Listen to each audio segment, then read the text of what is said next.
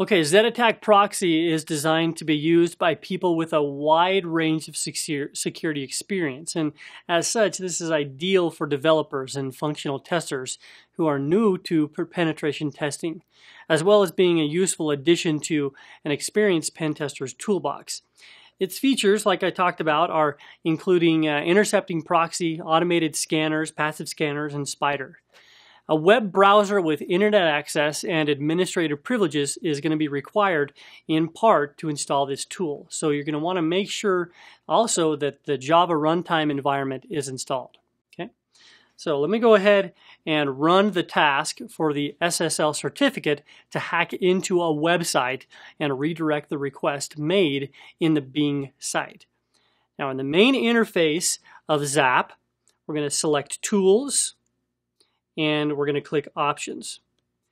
Now then we're going to select Dynamic SSL Certificates and click Generate to generate a certificate. And then we'll click Save. Now if the certificate already exists, we're going to replace it with the new one. And we'll save the certificate in the root directory and click OK in the Options window. Now if you have Google Chrome, you should have Chrome version 22 or newer installed on your system. We're going to change the proxy server settings in Chrome by clicking the Customize and Control Google Chrome button, and then we're going to click Settings. Now on the Google Chrome settings page, go ahead and click Show Advanced, and this link is at the bottom of the screen. So we're going to scroll down and click, once we click that, then we're going to click Change Proxy Settings. Now in Internet Properties Wizard, let's click Connections and LAN settings. Now check Use a Proxy Server for your LAN. So I'm going to do that. So now I'm using a proxy and I'm going to type 127.0.0.1 in the IP address, and we're going to enter port 8080 in the port field and click Advanced. So let's check Use the same proxy for all protocols and then click OK 3 times. A, B, and C. So let's now go ahead and start ZAP and click Set Break on all requests and Set Break on all responses too. Now let's navigate to our browser and open bing.com. We're going to trap all the requests and responses from the browser. So let's go to the application.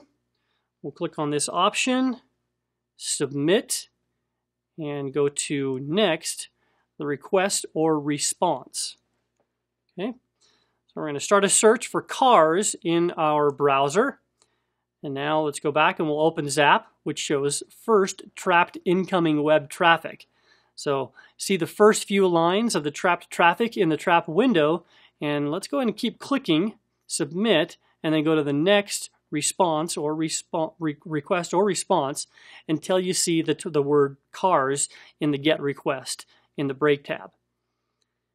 Now change the query text from cars to cakes in the Get Request and click Submit, and then we're going to go to the next request or response, search for a title in the response pane, and replace cars with cake. So this is important. So here we're changing the text cakes to cars. Now the Bing search shows cakes, whereas the results displayed are for cars. So see the Bing search web page displayed in the browser with the query or the search query as cakes. So that's it. You've just forced an unsuspecting web browser to go to any page of your choosing. Burp Suite is very useful for securing testing of web applications during its inception stages. It has different tools to back the whole testing methodology.